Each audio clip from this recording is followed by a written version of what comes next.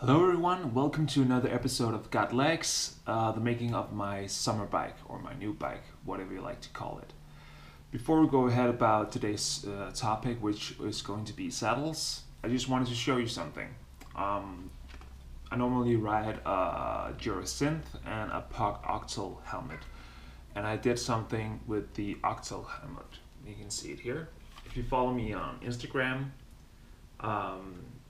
you've seen these photos of this before.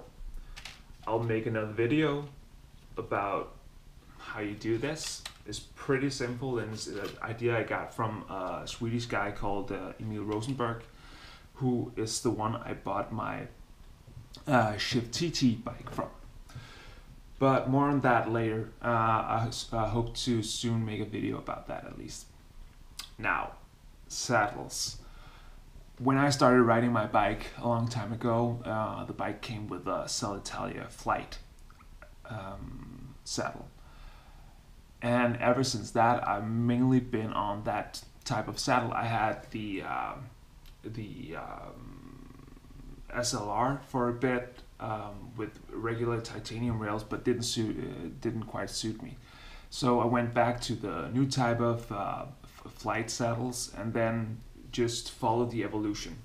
Actually, on the latest summer bike I had the latest version of the flight saddle, but when I got to the bike fitter, he said it wasn't that great for me, and it was hard for me to disagree actually, because I never felt comfortable in that.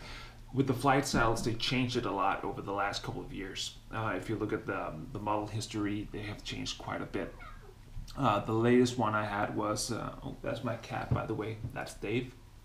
The latest version I had was the monorail for my Obeya bike, which was really great. It was very narrow in the front of it, and had comfort in the back.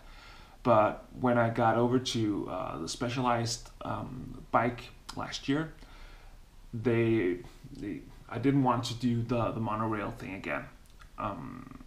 But after the bike fitter had me in his hands, he told me, let's try a different saddle. So we put on a Specialized Romin Evo Pro, I think it was called, saddle, which has a shorter length, and it has a bit of shape to it, whereas the flight is pretty flat. So ever since he put me on that one, I've been really happy about it. It suits me really great. It gives me the ability to stay out on the nose of the saddle without any discomfort, and it's just a beautiful saddle to ride. No saddle sores, no nothing. It just fits my fit perfectly.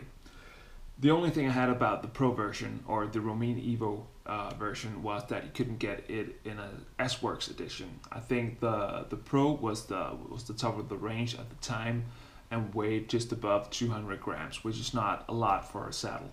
And that was with carbon rails and everything.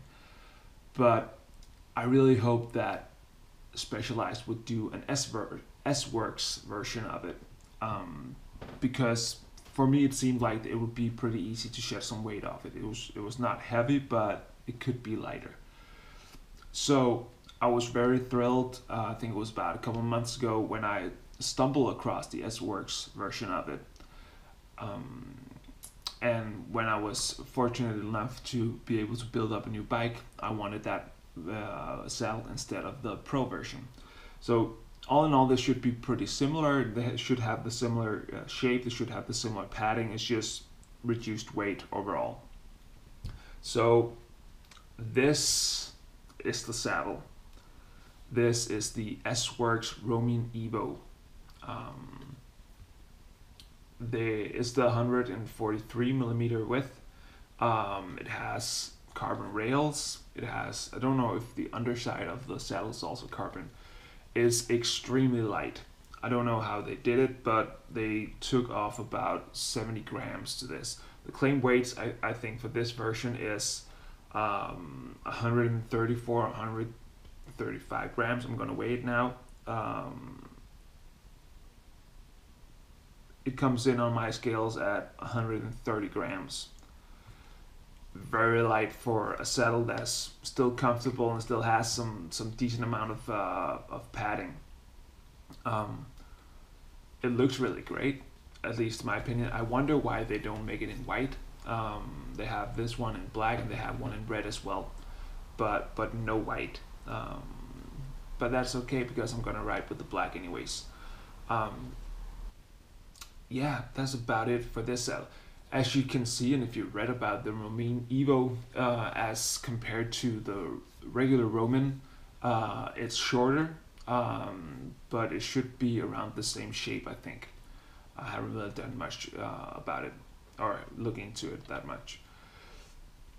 The funny thing about this saddle is when you put it down, it actually tilts a bit upwards, making it very light in the front and a bit heavier in the back. Just goes to show how much weight they actually reduced.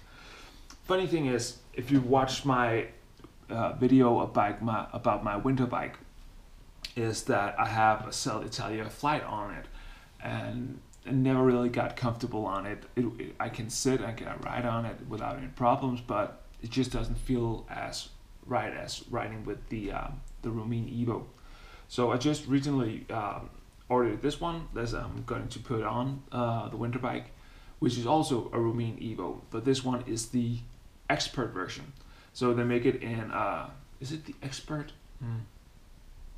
I'm actually uncertain if it's the Expert or the Comp. I can't really remember the grading on Specialized saddles, but it's the second lowest version. So it's not the cheapest version, but it's the number 2 cheapest version. Exactly the same shape, exactly the same padding, exactly the same almost everything. Maybe this has a little more padding to it, not really sure, but it's going to be great on the winter bike at least. This one is a lot heavier. When you pick the two up, you're in no doubt that this is a heavier and cheaper version. It doesn't have the carbon rails, it doesn't have the carbon underside. I think it's some sort of titanium that they've blacked out in a way. But this is really heavy compared to the S-Works version.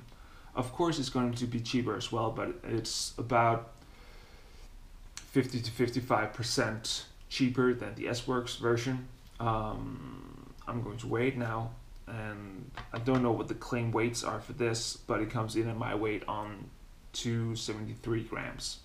So more than double as heavy as the S-Works version. That's kind of hard word to say, S-Works version. Anyhow, it is going to be great on the winter bike because we'll have no problem with the added weight at all. It's just making sure you're comfortable. I really like the shape of it. And yeah, can't wait to try this on the winter bike and see if it helps me get a better precision. And can't wait to put this on the summer bike to really lower the weight, and hopefully it'll be as comfortable as a pro version. So that's about it for the saddles. Remember to subscribe if you like these videos, because I'll be posting them regularly. I'll also post a video about the helmet and how it's done, show some more pictures of it. It's pretty simple, it's just need some finishing touches. But until next time, bye.